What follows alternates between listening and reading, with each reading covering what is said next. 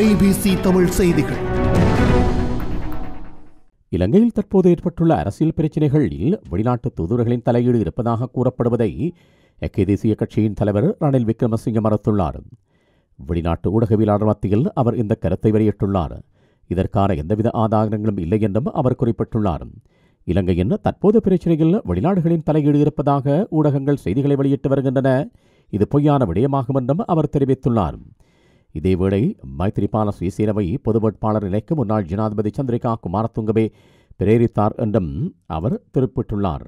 இந்த மாதிரி நிறைய வீடியோஸ்க்காக ஐபிசி தமிழை சப்ஸ்கிரைப் பண்ணுங்க. நாங்க போடுற ஒவ்வொரு வீடியோவையும் நீங்க மிஸ் பண்ணாம பார்க்கணுமா? அப்போ கீழே இருக்க பெல் பட்டனை மறக்காம கிளிக் பண்ணுங்க.